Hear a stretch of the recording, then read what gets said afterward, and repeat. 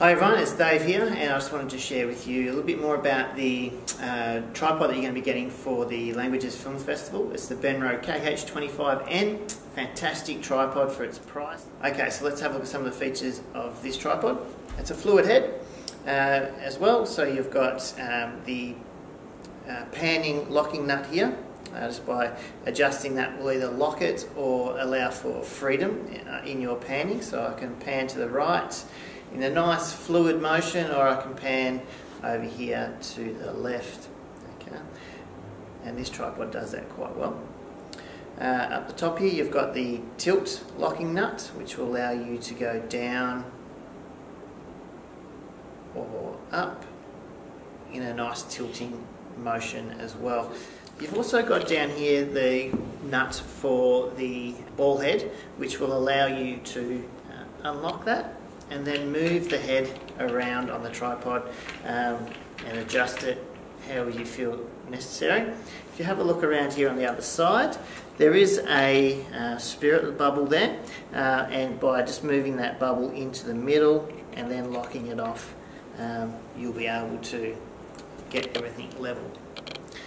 Okay, another feature I like about this tripod is that it's metal construction here around the video arm. So you can take this off if you want. I won't do it now, but you could take that off depending on what hand you prefer to use. So if you prefer to use the right hand, obviously you keep it on this side. If you prefer to use your left hand when filming, you can take that off and move it to, so being metal means it's going to be more durable and it's going to wear a lot better.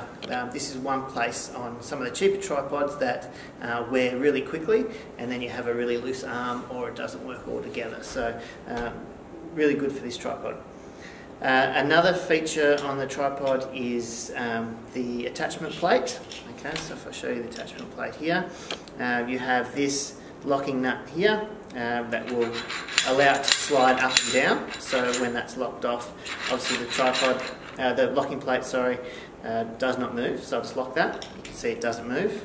When you unlock, that plate will slide up and down. And if you have a look here, there is a button that you have to press, which is the lock. So by loosening here and pushing that button and pushing the plate backwards, okay, it will come off and then allow you to attach the mount or another camera using the 1/4" screw there to do that. Probably the one thing I don't like about this tripod is this part here. Okay, so it doesn't have any way of screwing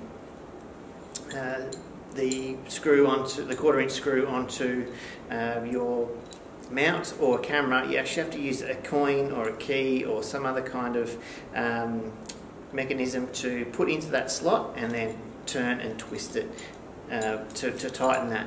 So let's have a look. See, a really nice sturdy case. It's got some nice blue padding.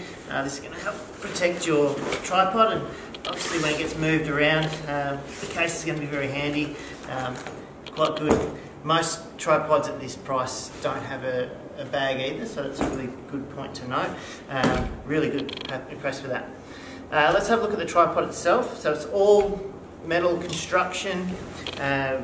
There's a few plastic components on it, but generally speaking most of it is metal, which will provide some longevity, especially with student use.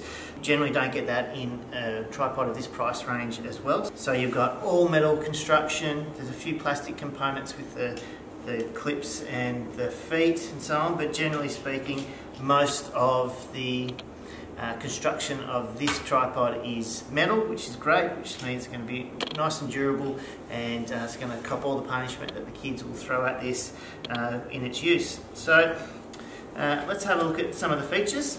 You've got these little plastic clips here that will just help unlock the legs and helps to lock the tripod as well when it's being stored. You've got on the ends of the tripod, you've got these rubber feet, okay, which can be adjusted to reveal more of a pointy spike. Depending on the surface that you're filming on, you might find that you need the spikes to dig in a little bit, or you might just want to use the rubber ends if it's a slippery floor and so on. In most cases, I'd imagine you'll just be using the rubber.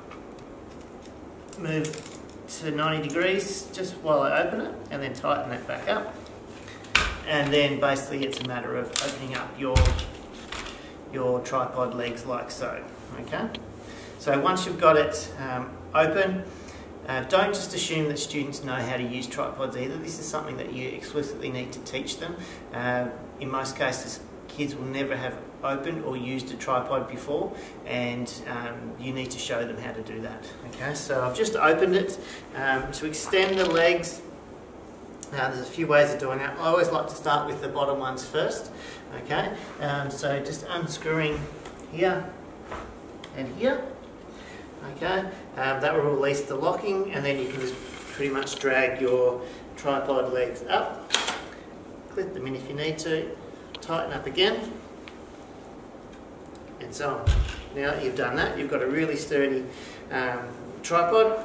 You may feel like you need to go higher. Okay, this tripod will go to a maximum height of, I think it's 1500 or 1.5 metres, which is plenty. Very rarely would you extend your tripod to this height and film with it, but if you need to, look, you can see how high it does go. Okay, so that is the tripod you're getting in the languages kit. If you've got any questions around how to use it or any problems with it, please let myself or Grant know. I'm more than happy to help, and enjoy filming.